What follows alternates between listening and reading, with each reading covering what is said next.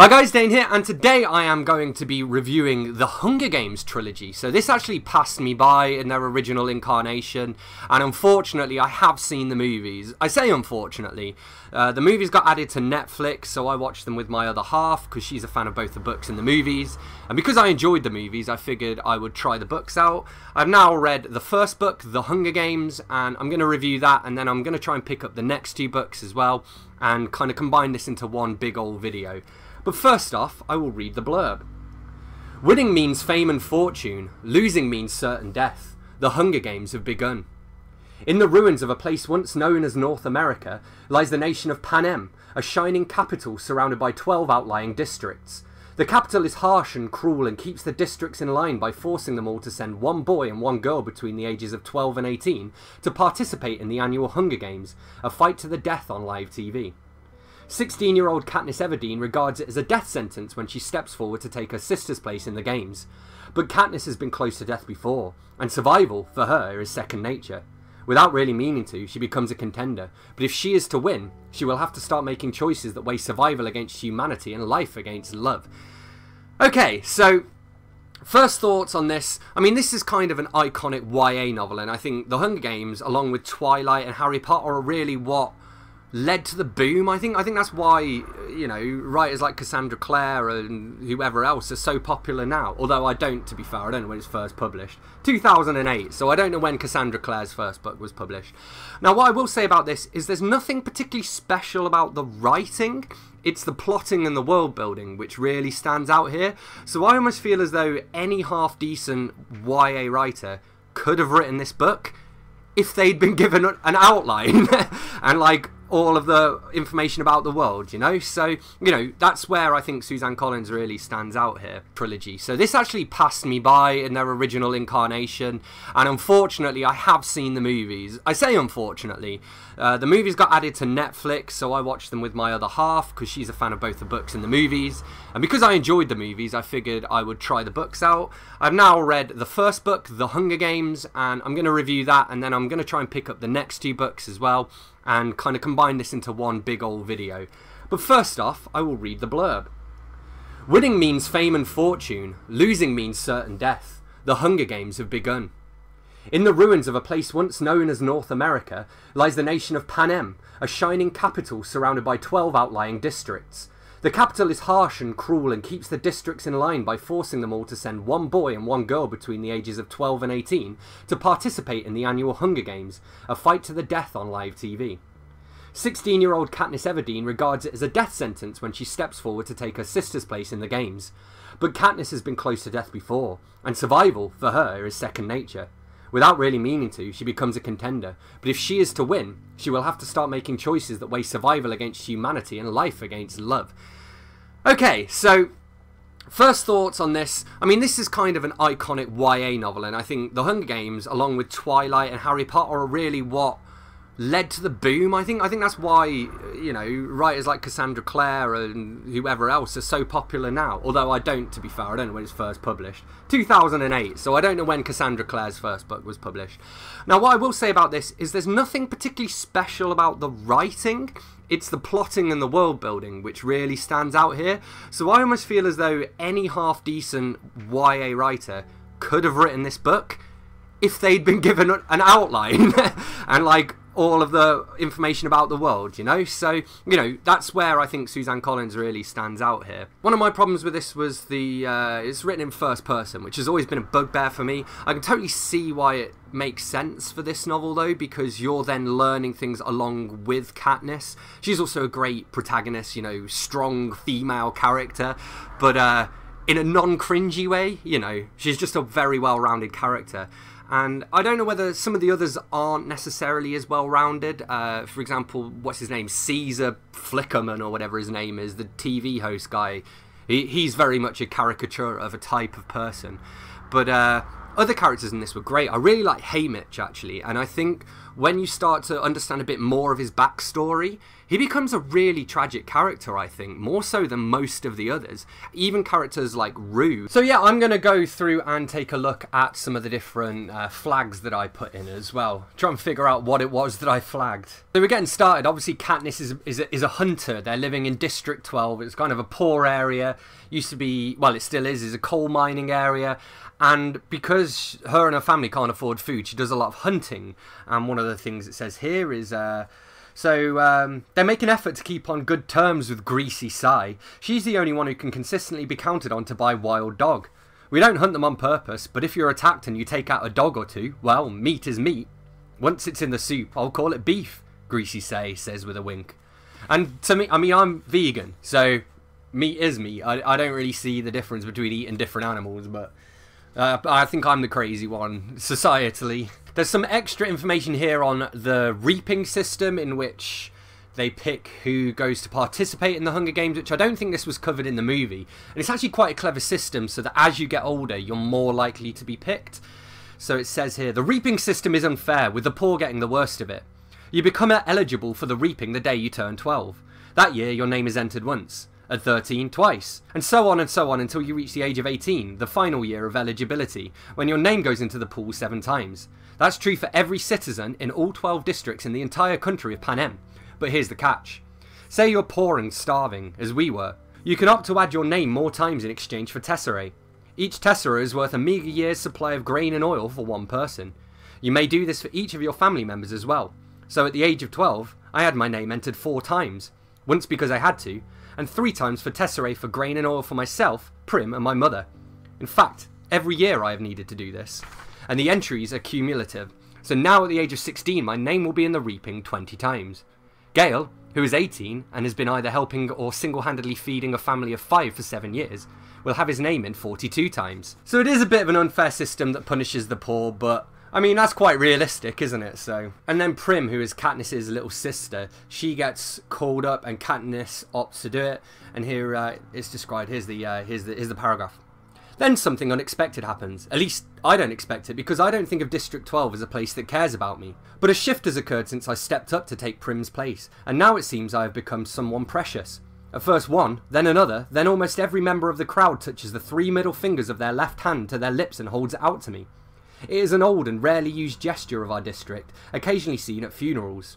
It means thanks, it means admiration, it means goodbye to someone you love. One of the criticisms here actually is that the Hunger Games is kind of a rip-off of Battle Royale.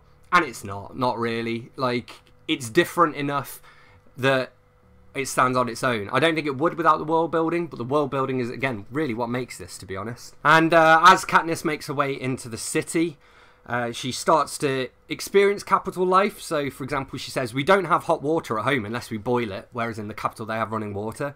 Then she goes for a shower and she says, I've never had a shower before. It's like being in summer rain, only warmer. We also get more information on what Jabberjays are, and they're quite important to the storyline, and they are in the movie, but it's not really explained in the movie, so I'm going to read this here. The common term for them was mutations, or sometimes mutts for short.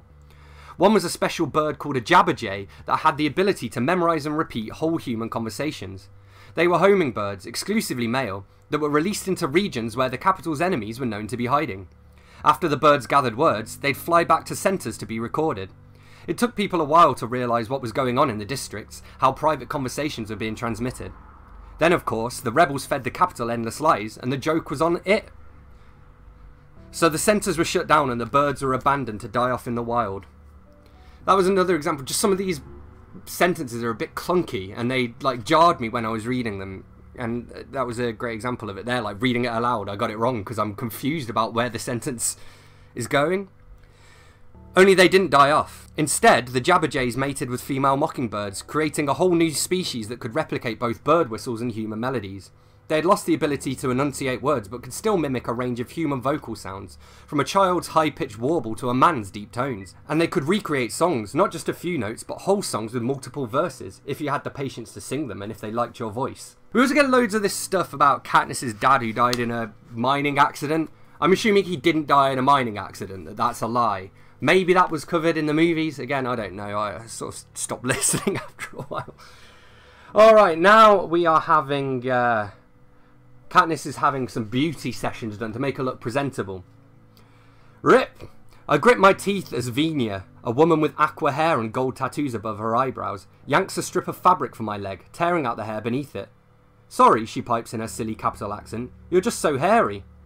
Why do these people speak in such a high pitch?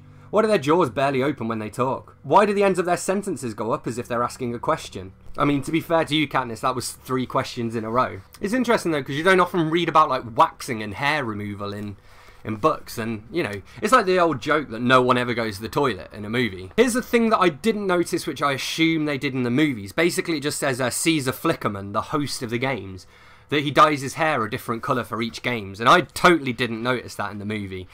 He's also incredibly annoying in the movie, and hardly in the books at all, like, such a minor character. Does he play any role? I don't think he impacts the storyline at all. We have just this little sentence here. I'm so nervous I could be eating coal dust. And I think that was just a nice little throwback to, you know, the coal mining sort of district that she comes from. Also, as well, another thing that wasn't kind of mentioned in the movie, so she gets given this gold Mockingjay pin. And she's almost not allowed to take it into the games because it could be considered to be a weapon. And to be honest, I was expecting it to play some sort of role. It didn't play any role. And then we start the games, and the first problem that she has is water, as it would be in a long-term survival thing. And there's even an interview at the end of this with Suzanne Collins where she talks about sort of the research she did, and she was like, well, what I found was that it's very, very difficult to survive. So she's trying to find water, and here it goes. As the day wears on, I know I'm headed for trouble. What little urine I've been able to pass is a dark brown. My head is aching, and there's a dry patch on my tongue that refuses to moisten. The sun hurts my eyes, so I dig out my sunglasses, but when I put them on they do something funny to my vision, so I just stuff them back in my pack. I do wonder what the something funny was. Was it just that it darkened? That I don't know. We have this moment as well where there's been a fire and then she has to climb a tree, and it says, if running hurt, climbing is agonising because it requires not only exertion, but direct contact of my hands on the tree bark. And that was making me wince. That would hurt. Burns in general, like one of the worst injuries. And then there's this girl called Glimmer, and she gets killed by what they call tracker jackers, I think. And they're basically like super venomous insect things that they cause all kinds of havoc. And we have this little paragraph. This reference to the cannon firing is because there's a cannon goes off every time somebody's killed as well. I reach Glimmer just as the cannon fires. The tracker jackers have vanished. This girl, so breathtakingly beautiful in her golden dress the night of the interviews, is unrecognisable. Her features eradicated, her limbs 3 times their normal size. The stinger lumps have begun to explode, spewing putrid green liquid around her. I have to break several of what used to be her fingers with a stone to free the bow. The sheath of arrows is pinned under her back. I try to roll over her body by pulling on one arm, but the flesh disintegrates in my hands and I fall back onto the ground. And so yeah, this girl is one of the careers, the people who are kind of raised to participate in the Hunger Games, and she's got the bow, and Katniss is like deadly with a bow, but not necessarily great with other stuff. So she's been hankering after this bow all the way through the combat, and she's finally got her hands on it. And that's really when the tide begins to turn. We also have this point where so Katniss and Rue are oh hey Kat.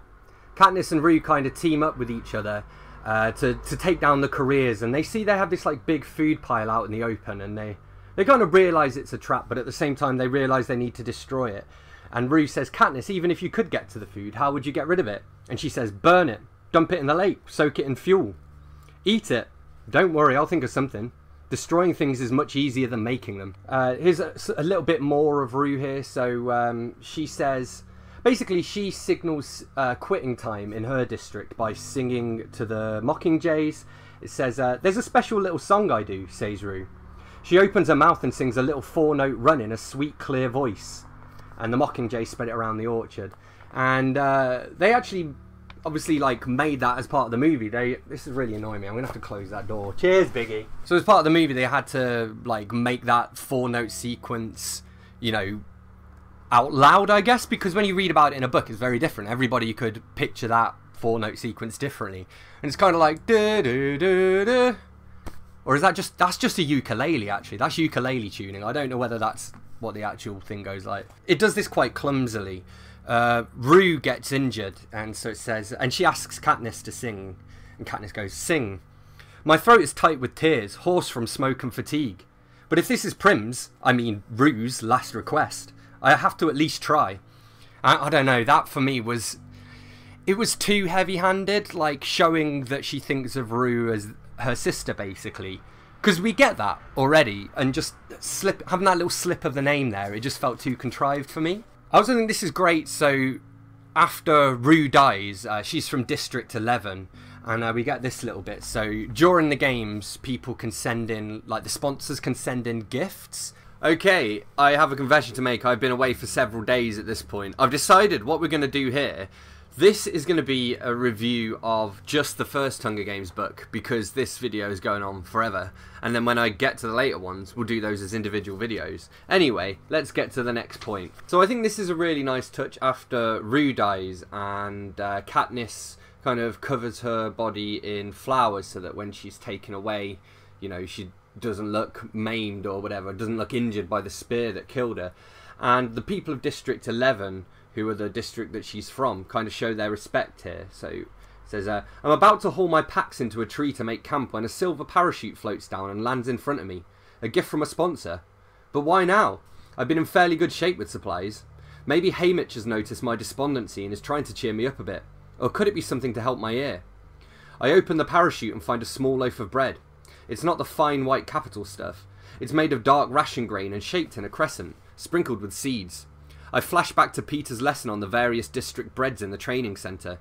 This bread came from District 11. I cautiously lift the still warm loaf. What must it have cost the people of District 11 who can't even feed themselves? How many would have had to do without to scrape up a coin to put in the collection for this one loaf? It had been meant for Rue, surely.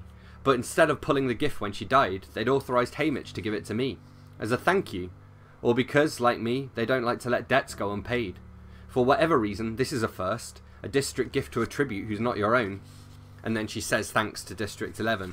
Although, then at a later point, she gets spared by somebody because she tried to help Rue. And my understanding that it was the guy from her district. But in which case, shouldn't they have sent it to him, really? I don't know. I might be wrong that it's the guy from their district. And it is it's a powerful symbolic gesture for sure. Yeah, Thresh. So it says Thresh is still going. So why didn't they send it to Thresh? That's really harsh in that, when you look at it like that. Oh, mind you, I suppose Rue's sponsors were for her and not for the other kid, weren't they? Because it was only really Katniss and Peter who got sponsors together, I guess, because they played their love interest thing. And then, of course, you got Katniss being oblivious to the fact that Peter actually has feelings for her. There were, like, repeated bits where he goes, like, you know why? And she's like, I don't. And it's like, come on, Katniss! You do! Oh, and I like this as well. So, this is where Peter says where he first noticed her. And he says, it was at the first day of school. We were 5. You had on a red plaid dress and your hair. It was in 2 braids instead of 1. My father pointed you out when we were waiting to line up. Your father? Why? I asked. He said, see that little girl? I wanted to marry her mother, but she ran off with a coal miner. And then Katniss is like, you're making it up. And the reason she ran off with the coal miner with Katniss's dad was because when he sings, even the birds stop to listen. Which was true. I think this is interesting as well because... So I feel as though Haymitch is like the most... I want to say tortured or like... No, the most tragic character in the Hunger Games in many respects. So, and this kind of hints as to why. So, secretly I'm wondering if Haymitch sobered up long enough to help Peter and me. Peter and I, it should be. Because he thought we just might have the wits to survive. Maybe he wasn't always a drunk. Maybe in the beginning he tried to help the tributes, but then it got unbearable. It must be hell to mentor 2 kids and then watch them die, year after year after year. I realise that if I get out of here, that will become my job, to mentor the girl from District 12. The idea is so repellent, I thrust it from my mind. Again, we have these bits. This is the difference between the movie and the book. So in the movie, they just sort of get attacked by these mutant dogs. But in the books, they actually have like the eyes and the characteristics of the other fallen tributes, and that makes it more haunting. You know, for example, there's one that's Rue, and then there's kind of the question of whether they maintain any of their intelligence or not. And then as well, then those things like they play with I think his name's Kato, the third. There's only 3 of them left, and then he goes down. And like he's taken away by these dogs, and they don't kill him. They just like maim him and torture him. And then I think eventually Katniss puts him out of his misery with like an arrow to the face. It's pretty brutal. There's also this bit right at the end where she goes, I think I just catch a glimpse of pink hair. It must be Effie. It has to be Effie coming to my rescue. And I'm like, well, it could be Caesar Flickerman, I think his name is, the TV host guy. He has mental hair too. Speaking of which, he's here. What did I flag here? Oh, yeah. Yeah. I don't know, actually, that's a massive spoiler, and it's right at the end, and I don't really need to share that one little bit. But yeah, that's what I thought of the Hunger Games and some of the little bits throughout the book that kind of stood out to me. I did, like I say, I genuinely did enjoy reading this, and I'll look forward to reading the rest of the series. In the meantime, I'm giving it a pretty solid 4 out of 5, and yeah, it was good. You should read it. I'm guessing most people watching this already have, but yeah. So on that note, as always, thanks a lot for watching. Don't forget to hit that like button if you've enjoyed this video. Let me know in the comments if you've read The Hunger Games, and if so, what you thought about it. Hit that subscribe button for more, and I will see you soon for another bookish video. Thanks a lot. Bye-bye.